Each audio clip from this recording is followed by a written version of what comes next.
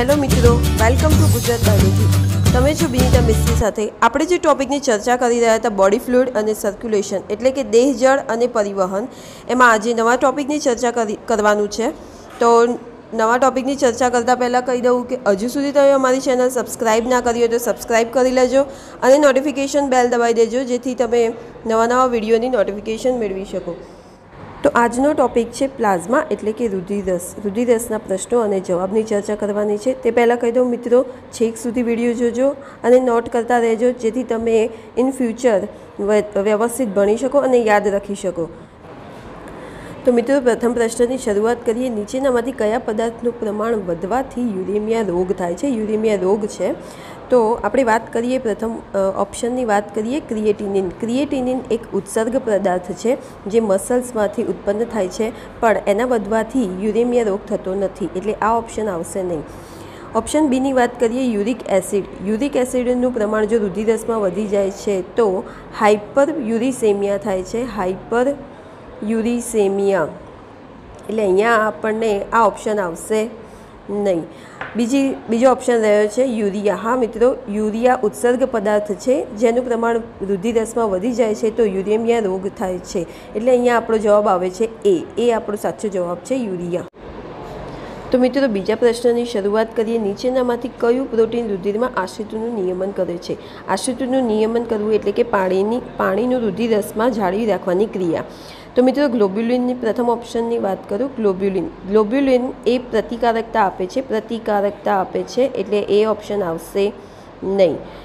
ત્રીજા ઓપ્શનની વાત કરીએ તો આલ્બિનોજન એવો કોઈ પ્રોટીન હોતો નથી। ફાઇબ્રિનોજનની વાત કરીએ તો ફાઇબ્રિનોજન એ રુધિર ગંઠાવાની ક્રિયામાં મદદ કરે છે, એટલે અહીંયા આશ્રિતનું નિયમન કરવા માટેનો જે પ્રશ્નનો આપણો જવાબ જોઈએ છે એ અહીંયા આવશે નહીં, એટલે આ પણ ઓપ્શન આવશે નહીં। બીજો ઓપ્શન છે આલ્બ્યુમિન। આલ્બ્યુમિનની વાત કરીએ તો હા મિત્રો, આલ્બ્યુમિન અને બીજા આયનો દ્વારા રુધિરરસમાં પાણીને જાળવી રાખવાનું કામ કરે છે, પાણીનું જાળવણીનું કામ કરે છે, જેના લીધે આશ્રિતનું નિયમન થાય છે, એટલે આપણો અહીંયા જવાબ છે બી। ઓપ્શન બી એ આપણો જવાબ છે। તો મિત્રો, ત્રીજા પ્રશ્નની શરૂઆત કરીએ। એડીમા રોગ થવાનું કારણ। એડીમા રોગ થવાનું કારણ નીચેનામાંથી કયું છે? તો ઓપ્શન એની વાત કરીએ, રુધિરરસમાં પાણીનો વધારો। રુધિરરસમાં પાણીનો વધારો થાય છે તો એના લીધે એડીમા રોગ થતો નથી, એટલે ઓપ્શન એ આવતો નથી। બીજા ઓપ્શનની વાત કરીએ કે પેશીઓમાં પાણીનો ઘટાડો।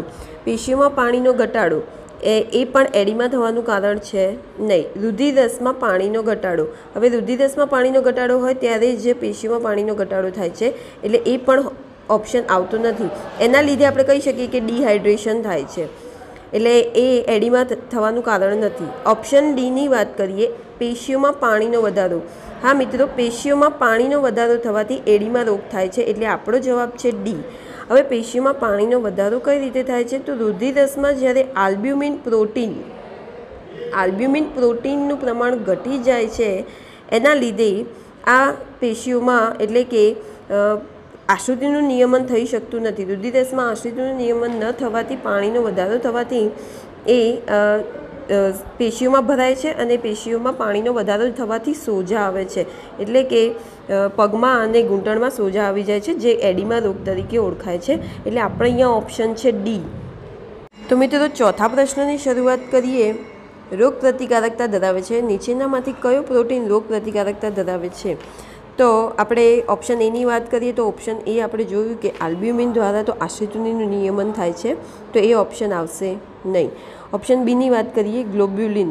ગ્લોબ્યુલિન જે છે એ આપણા રુધિરરસમાં હાજર હોય છે અને જેના કારણે રોગ પ્રતિકારકતા ધરાવે છે, એટલે ઓપ્શન બી આવશે।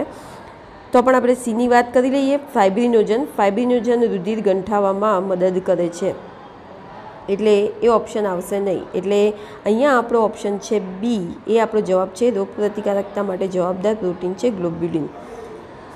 તો મિત્રો, બીજા પ્રશ્નની વાત કરીએ, પાંચમા પ્રશ્નની, નીચેનામાંથી કયા પ્રોટીન દ્વારા વહન પામતું રુધિર ગંઠાતું નથી? હવે કયા પ્રોટીન દ્વારા જે વાહિનીઓમાં વહન પામતું રુધિર ગંઠાતું નથી એ પ્રોટીન કયો છે? તો ફાઇબ્રિનોજન છે। એ ફાઇબ્રિનોજન છે જ્યારે આપણને કંઈ વાગ્યું હોય ને જ્યારે રુધિર ગંઠાઈ જાય છે એની માટે જવાબદાર છે, રુધિર ગંઠાવવા માટે જવાબદાર છે, પણ ક્યારે? જ્યારે આપણને કંઈ વાગ્યું હોય ને ત્યારે રુધિર ગંઠાય છે ત્યારે માટે જવાબદાર પ્રોટીન છે એ ફાઇબ્રિનોજન છે. પણ અહીંયા આપણને શું પૂછ્યું છે કે વહન પામતું રુધિર ગંઠાતું નથી. અને આલ્બ્યુમિન છે એની વાત કરીએ તો આલ્બ્યુમિન પણ એ આશ્રુતિના નિયમન છે. હિસ્ટામાઇન ઓપ્શનની વાત કરીએ તો હિસ્ટામાઇન જે છે એ એલર્જીક ઘટક છે, એટલે કે એલર્જી જ્યારે આપણને થઈ હોય ત્યારે કંઈક રેડિશ જેવું આપણે સ્કિન ઉપર જોવા મળે છે એ હિસ્ટામાઇન પ્રોટીનના કારણે હોય છે. એટલે ઓપ્શન બી છે હિપેરિન. હિપેરિન એ આપણો જવાબ છે કે હિપેરિન દ્વારા વહેતું જે રુધિર છે એ ગંઠાતું નથી. એટલે આપણો જવાબ છે બી હિપેરિન દ્વારા વહન પામતું રુધિર ગંઠાઈ શકતું નથી. તો મિત્રો, છઠ્ઠા પ્રશ્નની શરૂઆત કરીએ. નીચેનામાંથી કયું રુધિરરસનું કાર્ય નથી? અહીંયા રુધિરરસના કાર્ય નથી એની વાત કરી છે. ઓપ્શન એ છે રોગ પ્રતિકારકતા આપે છે.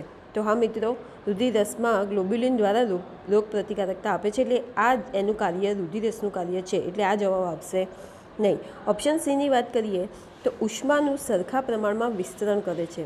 તો મિત્રો, આપણે આગળ પણ જોયું હતું કે એના કાર્યોમાં કે રુધિરરસ દ્વારા આખા બોડીમાં ઉષ્માનું સરખા પ્રમાણમાં વિસ્તરણ થાય છે, એટલે આ પણ એનું કાર્ય છે. ઓપ્શન ડીની વાત કરીએ, રુધિરમાં આયનો દ્વારા પીએચ જળવાય છે. તો હા મિત્રો, ઓપ્શન ડી પણ એનું કાર્ય રુધિરરસનું કાર્ય છે કે રુધિરમાં આયનો દ્વારા જે રુધિરની પીએચ 7.4 છે એ જળવાઈ રહે છે. ઓપ્શન બીની વાત કરીએ, વહન પામતું રુધિર ગંઠાતું રોકવા માટે ફાઇબ્રિનોજન પ્રોટીન જવાબદાર છે. તો મિત્રો, અહીંયા કહી દઉં કે વહન પામતું રુધિર ગંઠાતું રોકવા માટે ફાઇબ્રિનોજન નહીં પણ કયું પ્રોટીન જવાબદાર છે? આપણે આગળ પણ જોયું, હિપેરિન પ્રોટીન જવાબદાર છે, એટલે આ એનું કાર્ય નથી. એટલે અહીંયા આપણો ઓપ્શન કયો આવશે? બી એ આપણો જવાબ છે કે રુધિરરસનું કાર્ય નથી. વહન પામતું રુધિર ગંઠાતું રોકવા માટે ફાઇબ્રિનોજન પ્રોટીન જવાબદાર છે, એ એનું કાર્ય નથી. હિપેરિન જવાબદાર છે. તો આગળ મિત્રો વાત કરીએ પ્રશ્ન 7ની. રુધિરરસમાં કોલેસ્ટેરોલનું પ્રમાણ કેટલું હોય છે? બધું કોલેસ્ટેરોલના પ્રમાણની વાત કરીએ તો એ મિત્રો ચોક્કસ છે. આપણે જાણીએ છીએ કે 50થી 120 મિલીગ્રામ પર ml એ આપણો જવાબ છે. બીજા ઓપ્શન આપણે જોઈ શકીએ છીએ કે આવી શકતા નથી કે 80થી 120 ગ્રામ હોતું નથી. એટલે કે સામાન્ય પ્રમાણની વાત કરવાની છે આપણે. તો સામાન્ય પ્રમાણ આપણે કેટલું હોય છે? તો 50થી 120 મિલીગ્રામ પર ml એટલું રુધિરરસમાં હાજર હોવું જરૂરી છે. તો અહીંયા બીજા કોઈ ઓપ્શન આવી શકતા નથી. તો મિત્રો, આ વિડીયોમાં તમને ખૂબ જ મજા આવી હશે. આવી જ રીતે હું દરેક ટૉપિકના વિડીયોમાં ક્વેશ્ચન અને આન્સર લઈને આવીશ. તો ત્યાં સુધી કમેન્ટ કરજો, લાઇક કરજો, સબસ્ક્રાઈબ કરવાનું તો ભૂલતા જ નહીં, શેર કરજો. ગુજરાત બાયોલોજી નીટ પ્લસ અમારું ફેસબુક છે, ગુજરાત બાયોલોજી ટ્વિટર છે અને ગુજરાત બાયોલોજી નીટ પ્લસ અમારું ઇન્સ્ટાગ્રામ છે. Thank you so much.